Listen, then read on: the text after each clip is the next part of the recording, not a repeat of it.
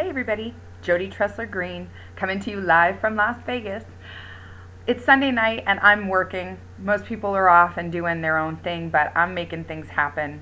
And while I was working today, I decided I was going to cut this video so that I could share a story with you that I feel if you receive it, it can change your life. It can inspire an improvement in your life. But before I do that, I want to ask you a question. Have you ever met somebody that changed your perspective or made you take a step back and reassess your life in just a few moments' time, or maybe over a short weekend of getting to spend time with them, or maybe it was, a casual bumping into somebody and the conversation made you sit there and think differently when you were done? And the reason I'm asking that is because I met this person that I want to share my story about, and he gave me a different perspective in a very short period of time, and it changed my life. So I feel like it's just, obviously, I've got to share that story with you guys. So think about that. What kind of people are in your life today? Are they people who are motivating you? Are they encouraging you? Are they supporting your efforts? Are they giving you a pat on the back when they know you've worked hard and you reach a goal? Are they, that uplifting friend who keeps you on the right focus when you're stressed out or maybe when you're struggling? Or are these people who are constantly challenging you? Oh, that'll never work. Oh, you're crazy for doing that. You need to surround yourself with the right people. And the person that I'm talking about, or the story that I want to share with you tonight that I think is going to change your life, is about a guy that I met in Austin, Texas, named David Vann. David is a younger guy. I say younger, I'm 41. He's a younger guy. He's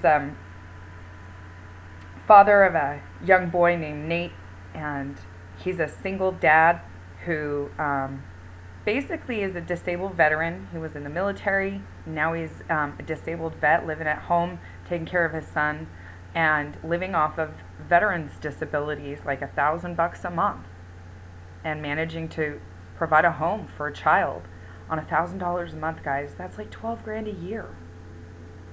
I can't even fathom it. I personally, in 2006, I made $9,000 in 2006. So I know how hard that can be.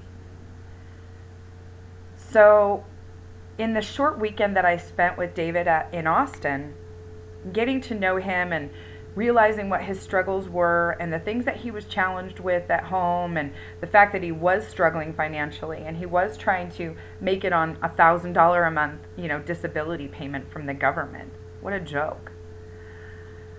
And when we were asking him, about him being in Austin, like, that sounds like you're really struggling. How did you get here? And you know what this man did to get to an Empower Network event? So that he could learn what he needed to learn, meet the people he needed to meet, and find a mentor and a JV partner, and start putting in place all those things that were available to him. I was floored by it, and it, I think, is what gave me an instant shift in perspective. This man sold his car to get there. I don't know many people who would sacrifice their vehicle, regardless of its state or condition, to go to an event with the intention that at that event they were going to find what they needed to come back home and make a new life. Would you be one of those people? I don't even know if I would be one of those people. Knowing that I would be coming back without a vehicle to get where I needed to go, that would be pretty tough. And I don't know many people who would do that. And so I felt like I needed to share, his story with you and let you know that when you really want something, guys, I'm saying, like, you really want it. It's something you need to have in your life to feel fulfilled, to feel like you're in purpose. Like you're living a purpose-driven life, which is a great book, by the way. But I don't know how many people are willing to do what it takes. And if you're not willing to sacrifice your vehicle, are you willing to sacrifice sleep? Are you willing to forego a meal, drink a shake, or whatever you got to do to get through, conference calls or some three-ways or out ground pounding and face-to-face marketing with people? Is that what you're doing? Are you willing to make those sacrifices? Are you willing to forego a party night with some friends, or a movie night with your guy or your girl? Are you willing to sacrifice that, knowing that if you do that on the short term, the long term is going to give you so much more freedom to do that kind of stuff all the time? Are you willing to do that? Because David was willing to do that. David, sacrificed a vehicle. I don't know many people who would give up their car. That's like saying, here, take my cell phone. I'll give you my note. Give me, what I need. No, I don't think so. I don't know many people who would do that. So for that, I just wanted to say, David, I applaud you. I think you're amazing.